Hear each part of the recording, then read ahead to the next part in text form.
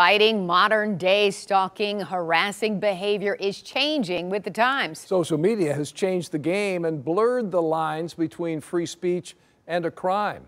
Now, Michigan's law does define cyberbullying as a crime, but the question is, what defines cyberbullying? And can social media posts be used as evidence to secure a personal protection order against a stalker? 7 Action News reporter Kim Russell discovered the consequences of confusion. We all have the constitutional right to free speech, but we don't have the right to harass someone or cyberbully.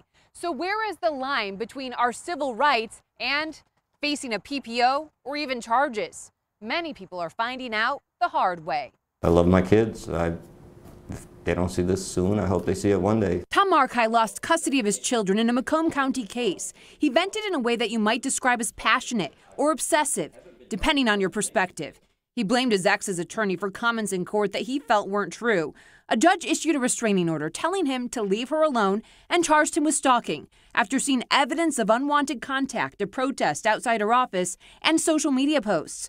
Tom says he felt shocked. He thought he had freedom of speech. That platform gives both the sender and the receiver an option to block somebody. Nobody's blocked me and said, hey, don't contact me on the internet. He now is scheduled to face trial next month. His attorney, James Galen, will argue he is being punished in violation of his rights for exercising constitutionally protected speech. To talk about not any specific case, but how we can all protect ourselves from such legal trouble, I sat down with the presiding judge of the Family Division at Wayne County Circuit Court, Melissa Cox, and she had a lot of advice. How do they know where the line is between sharing their free speech, even if someone doesn't like it, and stalking or harassing? It's very hard to determine when that crosses the line of somebody's constitutional right to free speech and into the avenue of really what we consider cyber stalking. Judge Melissa Cox says in 2018, cyberbullying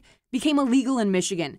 Now, posting in a manner that involves a continued pattern of harassing or intimidating behavior that injures another person can be a crime. Harassment really is looked at as it relates to the victim and how it makes the victim feel. Take a look at this. In 2006, as Facebook just started, and before Twitter, there were 576,000 restraining orders registered in the National Instant Criminal Background Check System.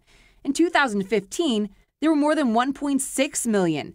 It's not clear whether this increase is because of social media or because of technology improvements in how communities communicate nationally.